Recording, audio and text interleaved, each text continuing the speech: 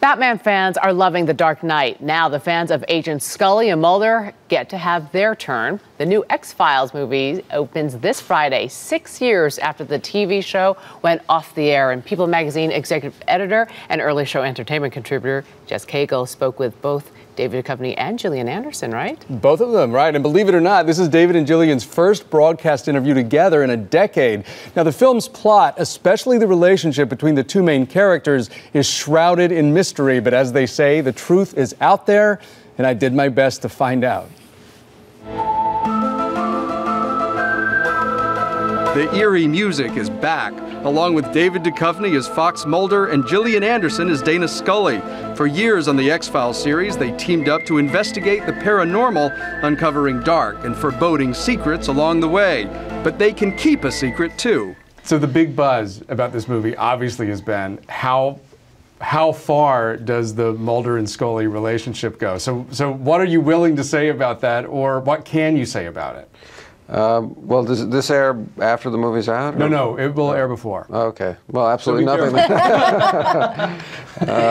Well, you know, they've had 6 years in between when we last saw them and when we see them now. So, and they've been together in some capacity. I will say that. It's not like they've split up. That's what's interesting about the movie, is that kind of maturing relationship within a thriller. Tell me what you see. I see a face. This time around, Scully convinces Mulder to meet with a self-proclaimed psychic who might or might not be telling all he knows about a string of murders.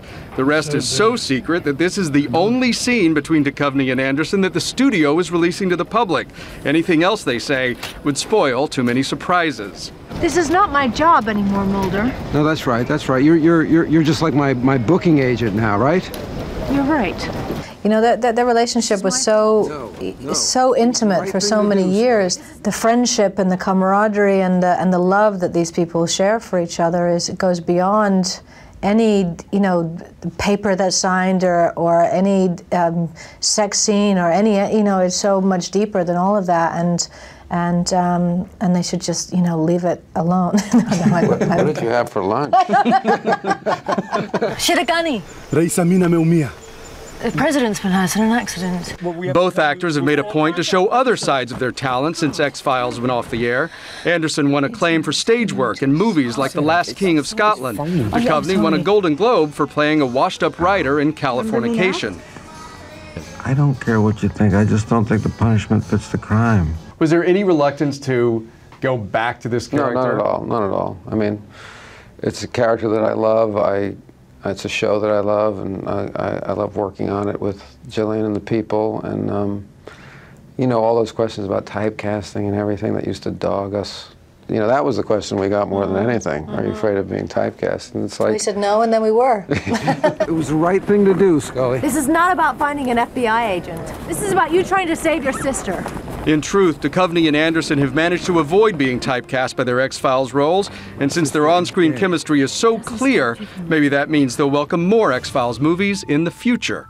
Like in life, you have chemistry with people. You also have that as an actor, and you don't have any control over it as in life. You know, we were lucky, like Gillian said, and it's almost despite us somehow. Yeah, we tried not to have it. I mean, there were times. Boy, did we try.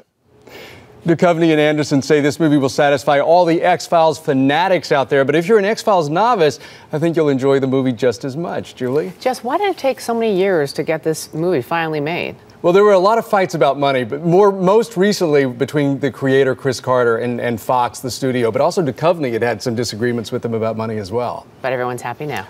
Clearly, they're all happy, all back together, one big happy family. Jess Cagle, thanks so much.